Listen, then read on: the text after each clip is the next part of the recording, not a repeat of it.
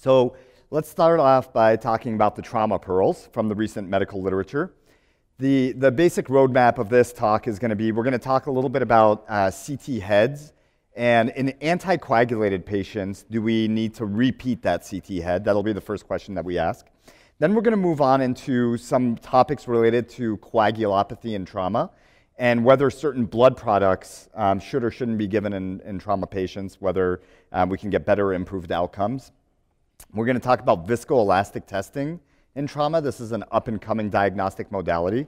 We're going to talk about pain control in trauma, and finally, we're going to talk about COVID and the impact that it had in some of our trauma patients. So let's start with the first big question, which is a second CT head helpful for the assessment of anticoagulated patients?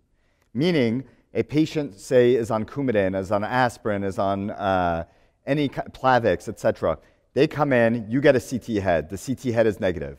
Do we then need to pursue a second CT at any point during their ED stay? Do they need to be observed? All those things. Short answer, we do not need to get a second CT head on these patients. So let's talk about some of the literature on this. We've reviewed this topic in the past in prior EMA courses, but this first abstract number 1, is very interesting. Repeat head computed tomography for anticoagulated patients with an initial negative scan is not cost effective. This was a study that was done out of UC San Diego.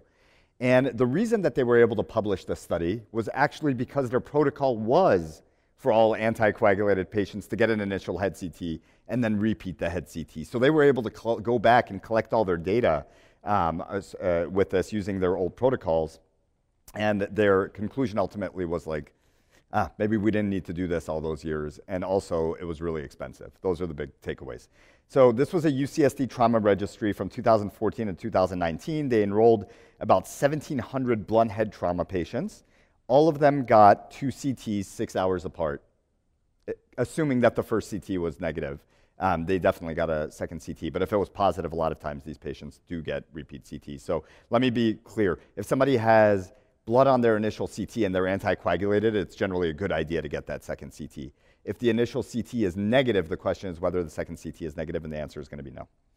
So about 1,400 of those patients, 82% of them had an initial head CT that was negative. In the ones that got the second, all the ones that got the second head CT, there was only 12 out of those 1,400 patients that had positive second scans. That's 0.9%, about 1% of all patients that got repeat CTs actually had a positive scan.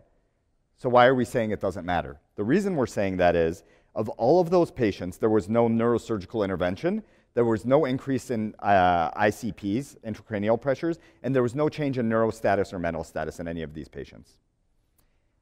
To piggyback off the findings of this study, it's also known that sometimes that delayed bleed occurs not in that 6-hour OBS period, but can happen in a delayed fashion.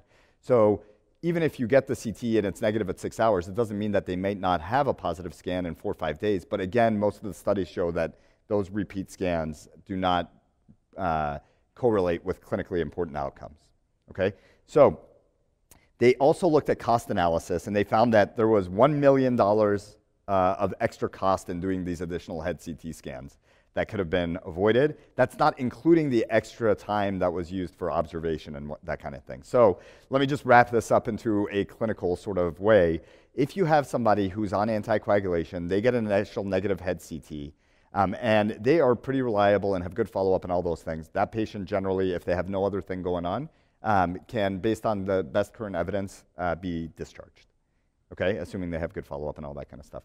If I give you an example of somebody who is anticoagulated, they have an initial negative head CT scan, but you're walking them and they're sort of unstable and they're a fall risk and they live alone and they're continuing to be anticoagulated, that's a patient I might take a different approach on. Because maybe the reason that they came into your ED was because they live alone and they're unsteady gait or they're drinking and all that kind of stuff. So you just got to take these case by case, but en masse, the general recommendation is you don't need to get a delayed second scan on people with good follow-up. The second study, we don't need to go into great detail. It's another single center study from Michigan that looks at the incidence of traumatic delayed intracranial hemorrhage among patients using direct oral anticoagulants. We have a lot of papers looking at Coumadin, Plavix, things like that, single center studies that are very similar to this one. All of them basically showed the same thing. The incidence is very low, and that the clinically important relevance of like even the positive delayed CTs is usually not clinically relevant. Okay. So we've tackled the head CT question. Let's move on to the next big question, and this is a big topic, so we're going to spend a little bit more time here. The question is, what is the latest on fluid and blood product resuscitation and trauma? So let's talk a little bit about the concept first, and then we'll break down the studies. What most of these studies are going to be looking at is this concept of coagulopathy in trauma. There's a concept called trauma-induced coagulopathy, TIC. And what it is somebody who's sustained a severe trauma, they're at risk from decompensating from their injuries. They're also at risk for decompensating because of this coagulopathy that tends to develop in a significant subset of severely injured trauma patients. And so you develop this sort of cycle of coagulopathy. It's the reason that we warm patients, because keeping them cold can then make them more coagulopathic. It's also the reason that there's a lot of the trauma literature where we avoid giving too much crystalloid fluids, because it starts to dilute their coagulation factors and instead of giving blood, and then they can have higher risk of developing coagulopathy. Those are some of the reasons. And so we're going to talk a lot about the different sort of fluid types and what type of blood to give and all that kind of stuff. We're also going to talk about hypertonic saline in head injured patients. How many of you are given hypertonic saline for your severe brain injuries right now? Not too many. Okay. So it used to be that for severe head injured patients, we would either give mannitol or hypertonic, but let's talk about hypertonic first. That'll be the first fluid that we dive into. So abstract number 3 is the Kobe study. It's called The Effect of Continuous Infusion of Hypertonic Saline versus Standard Care on 6-month Neurologic Outcomes in Patients with Traumatic Brain Injury, the Kobe randomized controlled trial. And so a little background on this. There was some either no evidence or weak evidence that hypertonic saline would be able to help decrease the brain edema in somebody who's had significant trauma to their brain with a head bleed and that kind of thing. And the idea in giving hypertonic saline or mannitol was to help reduce that edema to prevent their ICPs from going up. But in study, we give it very frequently in our ED. If we have somebody that is coming in with like a GCS of 3, 4, and they've had bad brain injury and they're on their way to CT, a lot of times we'll just hang the hypertonic saline on the way to CAT scan, or if they've been known to have bleeding. But the question is, where is the evidence on this? And this is one of the first big randomized control trials looking at this question. This was a 2.5-year French multi-center RCT and 9 ICUs. They enrolled 370 patients with traumatic brain injury and a GCS less than 13, so real kind of significant TBIs, and an abnormal CT head with brain bleed. And they randomized the patients into getting 20% hypertonic saline drips versus getting a control. And then they looked at favorable neurologic outcome as their primary outcome at 6 months.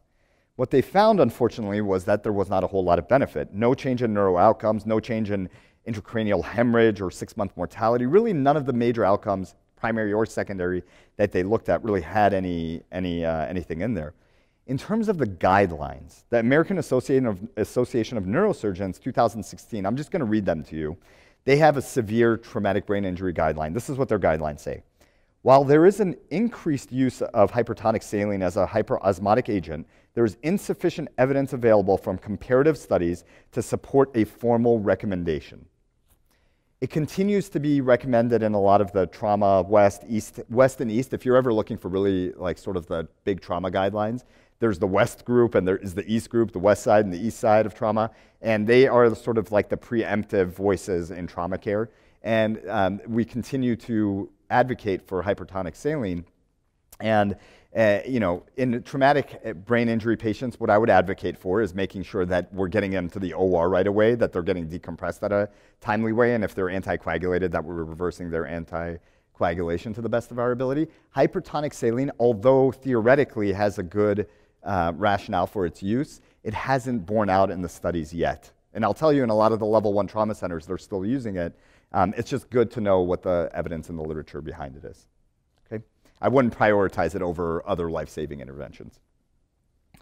Next up, abstracts number 4 abstract number 5, and abstract number 6, and abstract number 7. The next 4 abstracts, we're going to talk about blood component therapy in the setting of a severely injured trauma patient. What is blood component therapy? Why does it matter? So if you get somebody coming in with a stab wound to the abdomen or a bad multi-system blunt trauma, and they've lost a lot of blood, their hemoglobin is 7, they're hypotensive, we're giving blood back, right? The question is, in what form are we going to give that blood back that is the best possible, that will result in the best possible outcome for the patient? Traditionally, we've been giving packed red blood cells, PRBCs. Right? That's what a lot of places have, the packed red blood cells. If you're lucky, you end up having the O negative or the O positive ready to go, and you don't even have to type and cross-match or any of that. But if you don't have that, oftentimes we have to type and screen and do all that. But the question is, should we be giving just PRBCs? Should we be giving PRBCs and plasma? Should we be giving PRBCs, plasma, and platelets? Or should we just be giving whole blood altogether because it's the most natural way to replenish things? And so why do we care? Again, this goes back to the rationale of coagulopathy and trauma. If we're giving just PRBCs, if I give someone 10 units of packed red blood cells, what am I not giving them? Yeah, I'm not giving them their coagulation factors. And we just talked about how coagulopathy and trauma is such a big deal. And so the rationale for a lot of these studies looking at, well, why we should be giving plasma, we should be giving platelets on top of that, is to make sure that every time we're giving them a unit of PRBCs, we're also giving them what naturally exists in their body, which is the ability to clot, so that they don't develop these like coagulopathic states in trauma. So that's the rationale. So let's go into the studies and see what the studies show. Abstract number 4 is this is actually looking at giving blood products, component blood therapy in patients with traumatic brain injury. But I'll give you the big trial and I'll give you the secondary analysis. This trial is called the Association of Pre-Hospital Plasma with Survival in Patients with Traumatic Brain Injury. This is actually a secondary analysis of the bigger trial, if you're interested in this topic. The bigger trial is called the PAMPER trial. And the PAMPER trial was an aeromedical sort of military study an aeromedical air transport study on traumatically injured patients. So the bigger PAMPER trial looked at the effect of giving blood and plasma to patients with really bad traumatic injuries, all of them. This study is a secondary analysis looking at just those patients that also had traumatic brain injury. Okay? So let me give you the results of the PAMPER trial in general, and then we'll talk about this one. The PAMPER trial in general demonstrated a significant mortality benefit in patients that received plasma along with their packed red blood cells versus just getting packed red blood cells. They found 23% mortality in the plasma group versus 33% mortality in the just packed red blood cell group. So can we extrapolate that data into traumatic brain injuries? And so this was a secondary analysis. They had about 500 patients enrolled in the bigger PAMPER trial, and all of these patients had low blood pressure and or tachycardia and were hypotensive, sicker trauma patients. They found a subset, about 166, that also had traumatic brain injury. They either randomized them to getting plasma or no plasma, and they looked at 30-day mortality in these patients. And it turned out that in the secondary subgroup analysis, that the 30-day mortality was lower in the plasma group with a hazard ratio of 0.55. So they were less likely to have 30-day mortality compared to their counterparts. Now, an important thing to understand about these secondary or these subgroup analyses when they do this is that this wasn't the primary aim of the study. The primary aim was to look at the trauma patient that was injured like whole body. When you get a secondary analysis like this or a subgroup analysis, it means that you can't like definitively apply that clinically. That is a hypothesis generating thing, and so this needs to be taken out and it is fodder for further study, but it doesn't necessarily mean that we're saying when you give plasma and packed red blood cells together, it's going to improve the outcomes for all head injured patients. However, the broader study did show that the mortality was lower when you gave plasma and packed red blood cells to traumatically injured patients that were hypotensive tachycardic. So that's one study.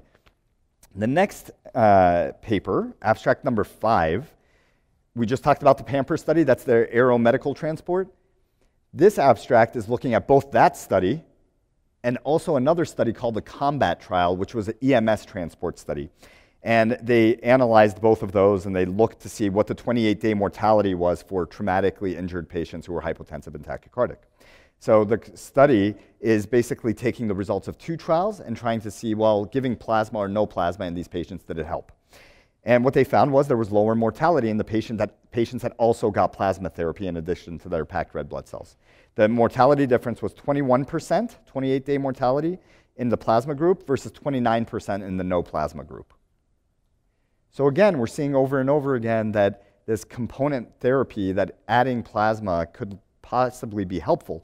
The big study, if you go back in time, I think it was about 2015, the PROPER trial, PROPPR trial, looked at giving what type of ratios do we need to give. It was a 1:1:1 versus a 1:1:2 ratio. And what the 1 versus the 2 is how much platelets and plasma do we need to give for every single unit of packed red blood cells that we give. So for every 1 unit of packed red blood cells, should we be giving 1 unit of platelets and 1 unit of plasma? Or for every 2 units of packed red blood cells, should we be giving 1 unit of plasma and 1 unit of platelets?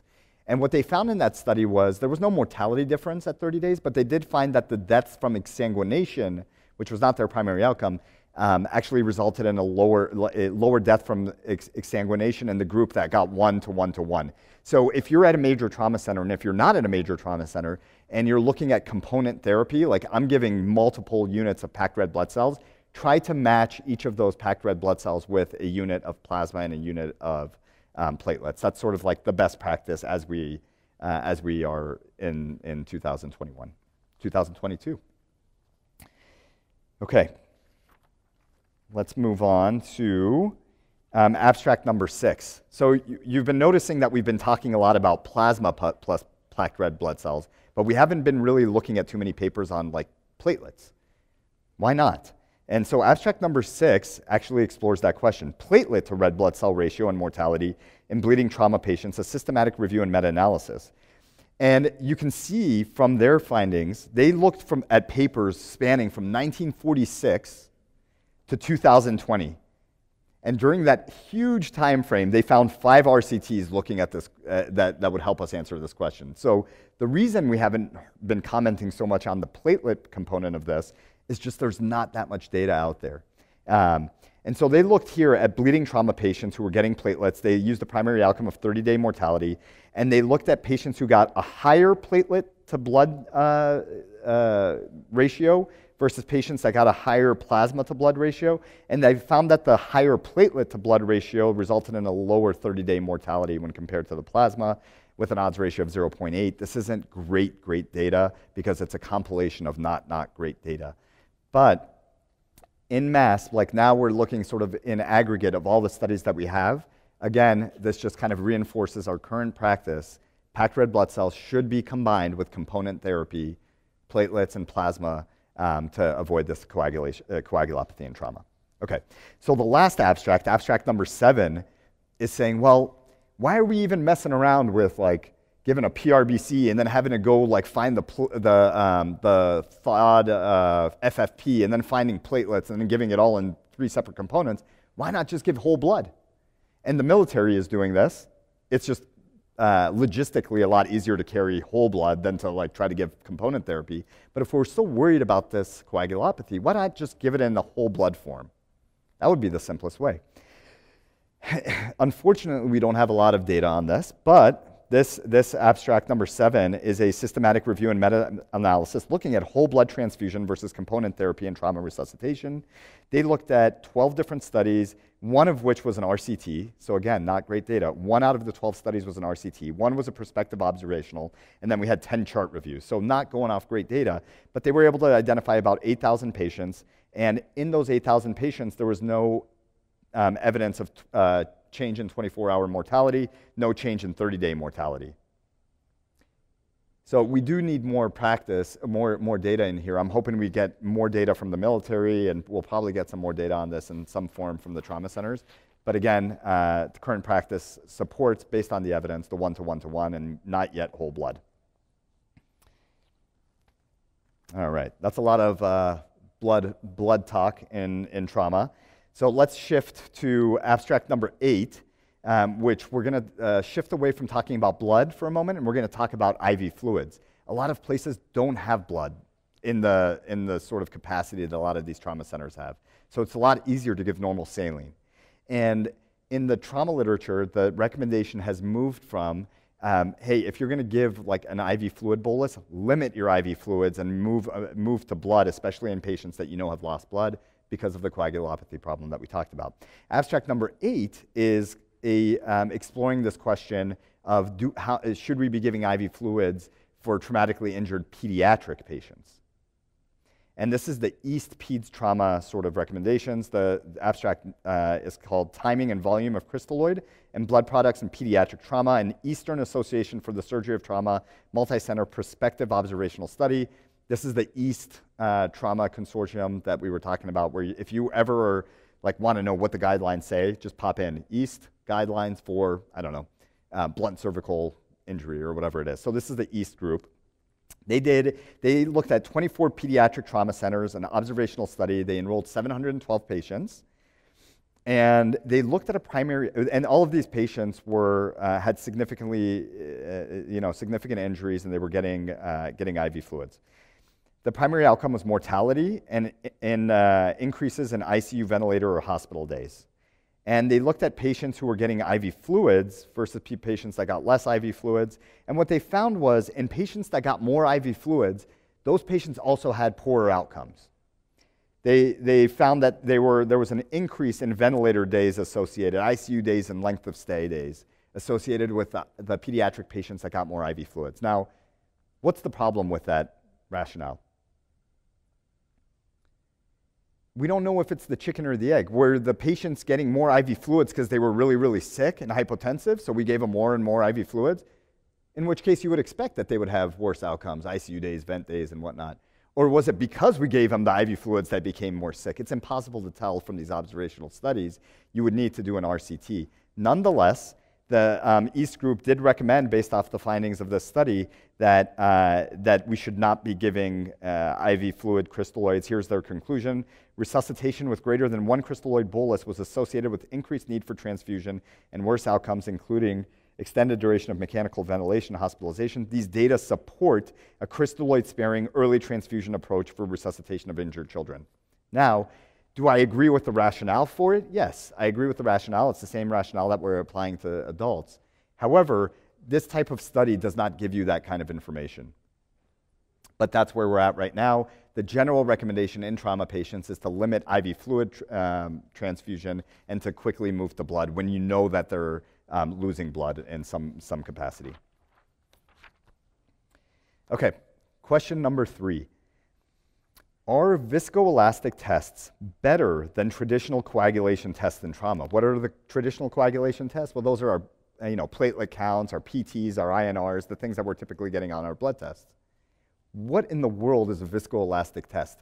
How many of you have these at your institution? 1. We have a total of 1 person, two people that have these viscoelastic tests available. We have them. They sound like wonderful tools. I'm going to describe what they are, and then we're going to talk about the literature behind them. But they're these sort of little bedside point-of-care tests. It's a little analyzer. You drop blood in there, and it has to be calibrated. And it basically, in real time, it spits out sort of a little graph for you in there. And it's supposed to tell you which patients are those patients that we're worried about that are coagulopathic in trauma. Pretty cool, right? If we could tell in real time, there's about 1 out of every 4 badly injured trauma patient ends up having this coagulopathy problem. Wouldn't it be awesome if we could figure out who that 1 out of 4 person was and then tailor our treatment to it? And so in 2016, there was a Cochrane review that looked at this, and based off mostly just observational data, they concluded that these viscoelastic tests in trauma, if we can use them appropriately, may actually decrease mortality in trauma patients and could decrease the need for blood products. Because now we're not just willy-nilly giving all these component therapies, we can actually really tailor our approach to these patients, and wouldn't that be cool? But it hasn't really been studied in big RCTs until now. And so let's talk about the 2 studies that looked at these viscoelastic assays. Abstract number 9, site of care viscoelastic assay in major trauma improves outcomes and is cost neutral compared to standard coagulation tests. This was a positive study. This was a UK single center observational prospective trial, a before and after. So they enrolled 300 major trauma patients, and they kind of like looked at the outcomes before they started using these viscoelastic tests. You'll hear them, there's 2 different major types, TEG and ROTEM. Which one are you guys using at your shop? Don't know. ROTEM, yeah. So depending on your institution, they might have TEG, they might have ROTEM. And it takes experience to be able to read these things. And then they kind of had 126 patients before and then 175 patients after using TEG as their viscoelastic assay. And they looked at the primary outcome of mortality and transfusions. What they found was the mortality before the application of these assays was 25% in these really like high sort of injury severity score patients, but it was only 11% after they started to apply these. So it looks pretty good on first pass. On face, this looks like, hey, these viscoelastic assays might be really helpful. When you deep dive a little bit more and you look at the characteristics of the patients before and after, unfortunately, the pre-group, the group that had higher mortality, also had a higher injury severity score. Also, they were older patients in general and had higher lactates. So they were at baseline sicker. So it's really hard to tell, was it the viscoelastic assay that helped bring down the mortality, or was it just the fact that they were sicker patients in the pre and then less sick patients in the post? Which leads us to abstract number, it should be abstract number 10, the iTactic trial. You can see sort of the bullet points there, but I think the actual trial is in the addendum. This is the biggest, most well-designed trial looking at this, at the use of these viscoelastic assays to date. This was done in the Nordic countries. It was an RCT done at 7 trauma centers. They enrolled about 400 patients. They randomized them to getting viscoelastic assays versus getting traditional, conventional coagulation tests.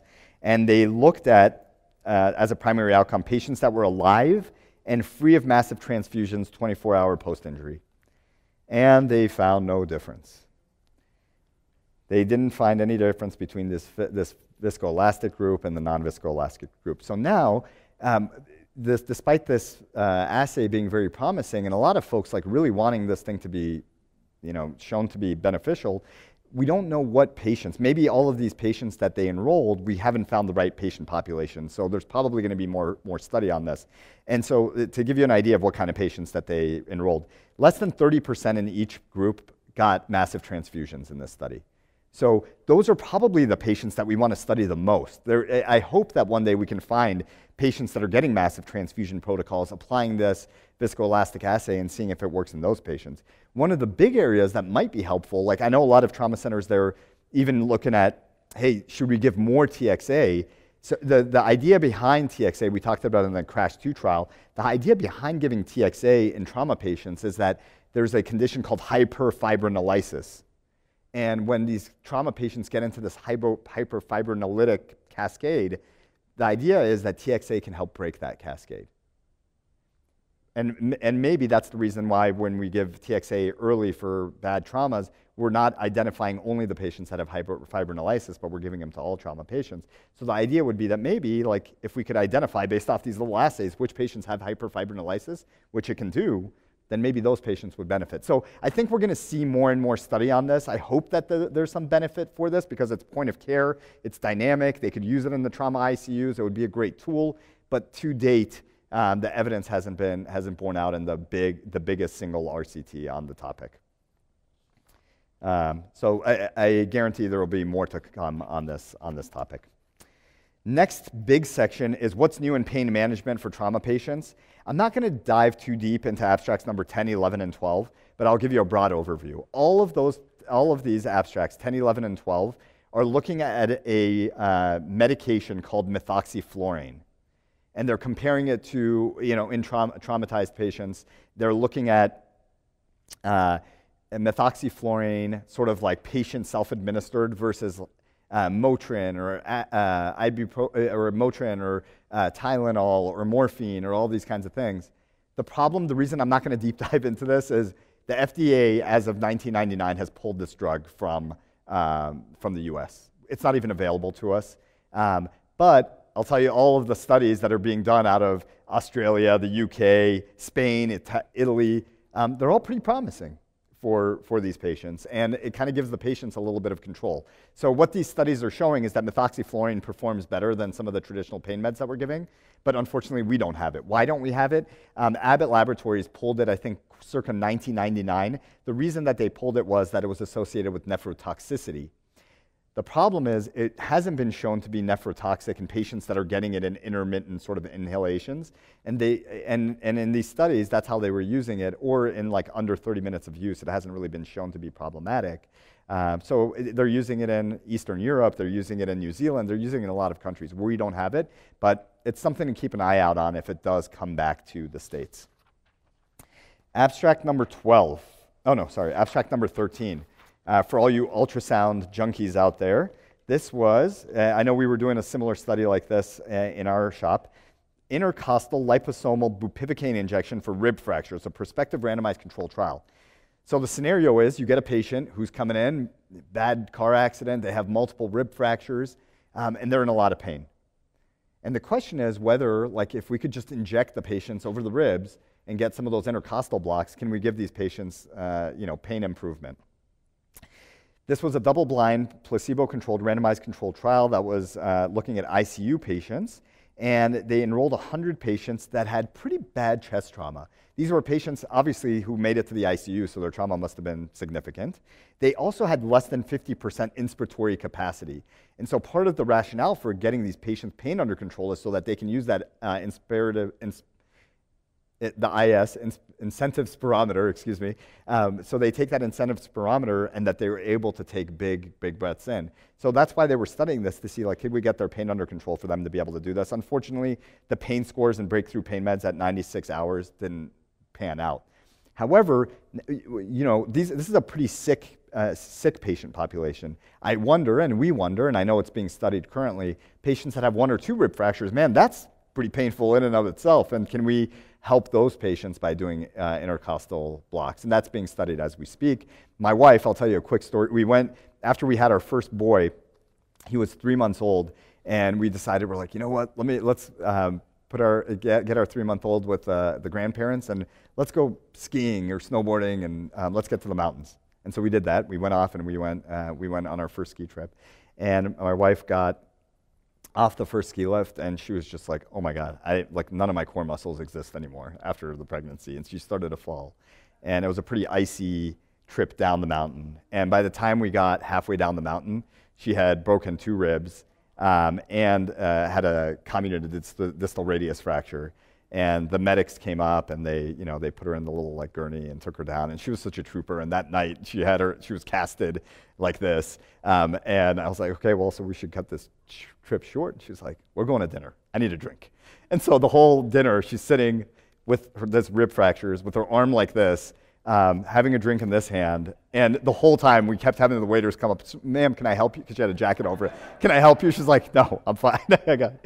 But the poor girl was, she was breastfeeding with rib fractures and whatnot. And we couldn't get her pain under control. And I thought about it at that time. I'm like, gosh, I wonder if I could just inject her ribs, how helpful that would be. We'll see. More evidence to come on that topic. Last 2 abstracts. Ready? Abstract number 14 and abstract number 15. We're on the last clinical question, which is, are there important trauma trends to know about in the time of COVID? Yes, the answer is going to be yes, there were important trauma trends. Both of these studies are just sad studies. Abstract number 14 and abstract number 15 both have to do with non-accidental trauma. Both have to do with sort of when the child care facilities were closing, how that impacted the rates of non-accidental trauma, and they're not great.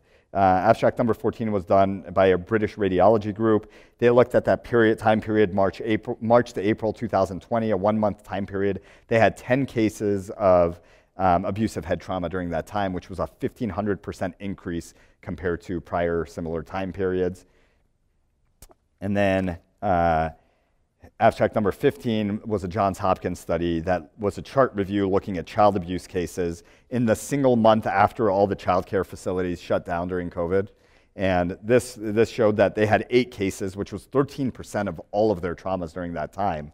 That was more than double the prior past couple years. And so, the pandemic was painful on so many levels, but even those sort of unseen levels where, like, what was going on at home, it really had a tremendous impact in terms of trauma and everything else. So that is the end of the trauma talk.